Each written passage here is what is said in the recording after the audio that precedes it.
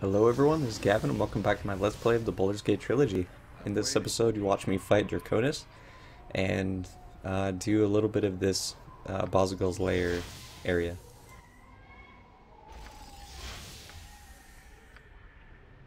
I should title this episode Don't Underestimate Fire Shields.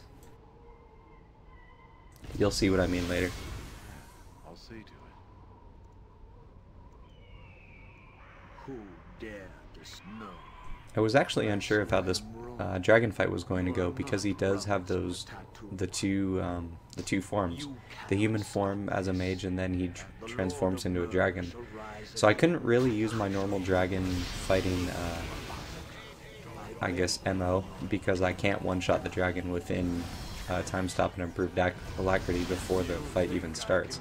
But as you can see, I just beat the hell out of the mage just like any other mage in the entire game, and then I went to my normal dragon fighting MO.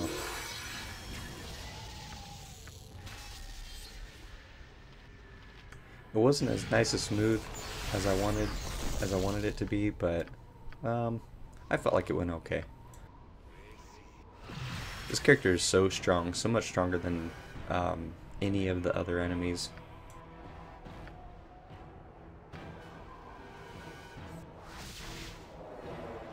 This is without a doubt my most powerful character. Not my most fun character. I still prefer Fighter Thief multiclass for that. But he is extremely powerful.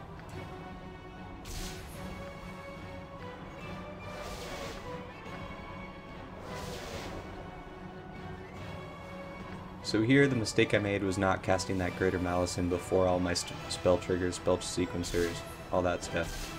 So I'm not sure if all my skull traps and chromatic orbs from my spell sequencers and triggers actually did their full damage. Because the saving throws weren't lowered yet.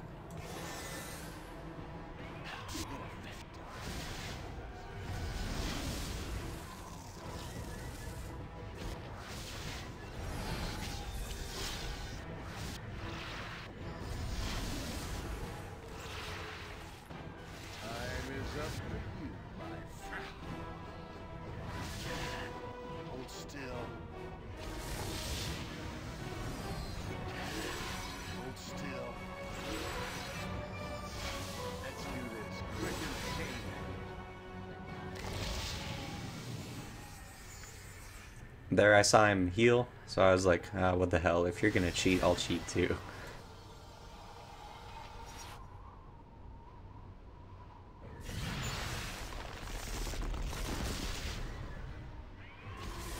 Because if you've been paying attention at all this playthrough, you've realized that planetars are completely overpowered. You see that? At the end of the fight, she instantly healed herself back to full health. It's so broken. Their AI is really good. They see through invisibility. They do an insane amount of damage. They have a Vorpal sword, so they have a chance to one-shot things. It's just crazy how much better they are than divas. I have no idea why they're so much more powerful. So here's pretty simple. I'm just re-upping my spell sequencers and triggers just to make sure that I'm constantly at my most ready.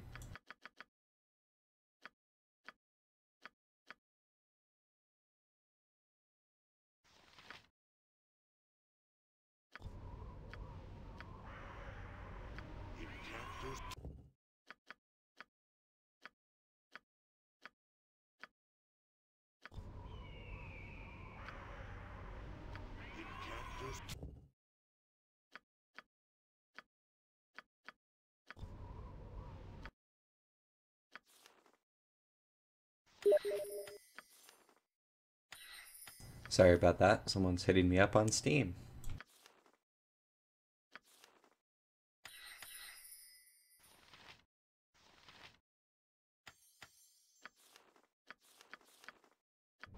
So I put that Greater Malice inside my spell sequencer, my level 7 spell sequencer.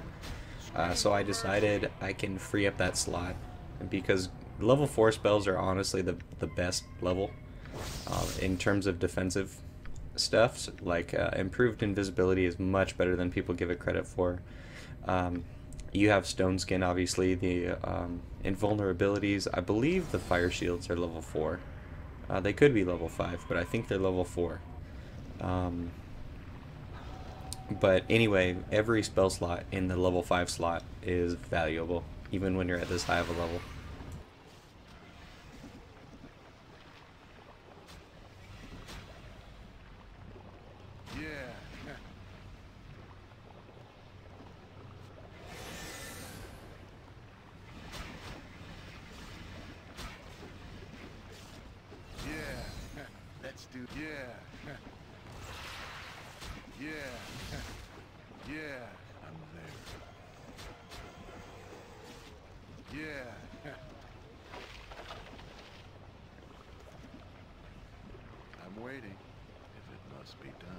I had no idea the Staff of the Ram did that much more damage than the Staff of the Magi. I was watching those rolls just there, and I quite literally was getting 32 damage about on a regular hit and like 70 on a crit.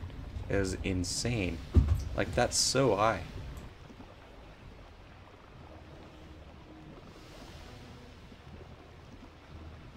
I always thought on a Kensai, 50 damage per hit was like god tier status. Oh, if you hear squeaking in the background, that's my dog playing with a chew toy. If you're wondering, her name's Bailey and she's a golden retriever. And holy crap, did you watch my health go down right there? That's why this is Don't Underestimate Fire Shield Blue, because I was taking cold damage there, which Stone Skin does not protect against. And because I was attacking so frequently, my health was going down in an insanely short amount of time is what I'm trying to say.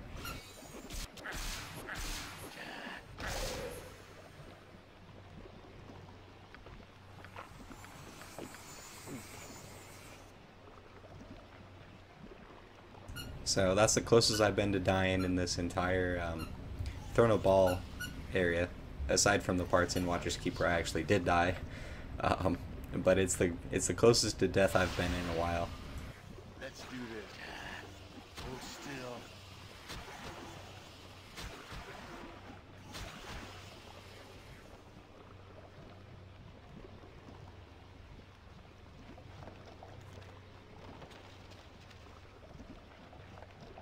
I've been seeing these people post about Iron Man challenges, and I don't think I have it in me to do an Iron Man challenge on Baldur's Gate. I hope this is worth it. I respect the hell out of people who can do those Iron Man challenges, and I wish I had the patience to do so, but just all that trial and error and having to watch all the dream sequences in Baldur's Gate 2, and all the scripted events and all that stuff, I don't know if I could do it. Challenge runs or like optimal runs like what I'm doing now, I think those are interesting. I think low powered runs, but not ones where you have to, you know, beat the game without dying. I don't think that's my MO. But I do think underpowered runs would be kind of cool. Or to play as a class that people don't very often see.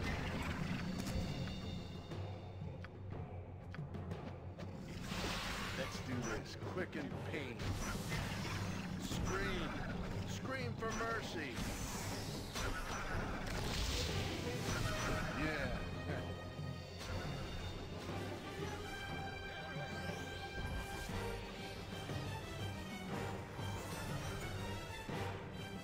Let's do this. Quick and pain.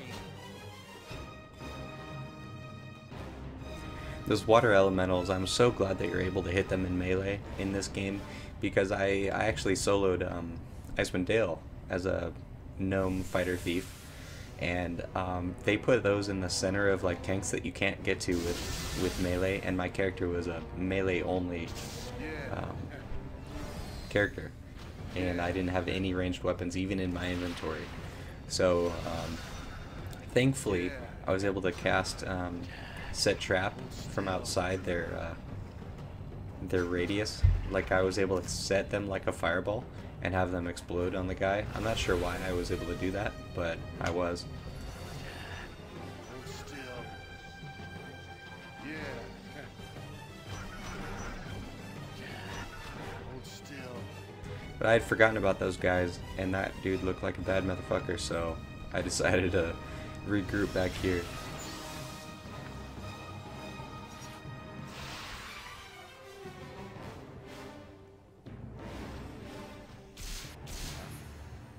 I hope this is worth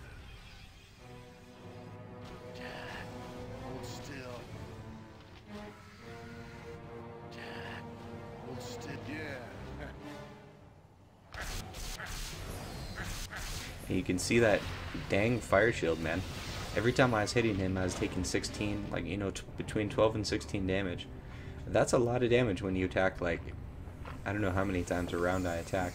Probably, I think it's 3 without haste, and then with improved haste on, it's obviously 6. Yeah. Scream. Scream for mercy. Yeah. But anyway, this is a short episode. I apologize for that. Hopefully I'll be able to get some more stuff done. I just have a weird work schedule now, so I haven't had much time to record. But I hope you enjoyed the commentary and the gameplay, and I will catch you in the next one.